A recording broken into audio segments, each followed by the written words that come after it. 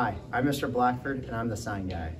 I felt like it was so awkward, like that interaction with your teacher when you're walking in. You know, like students would some of what do you say? Like, you say like hi, some would go for like a dab and then turn to a handshake. I want to kind of interact with them, so I was like, what if I ask them a question as they come through, like, what's your favorite color?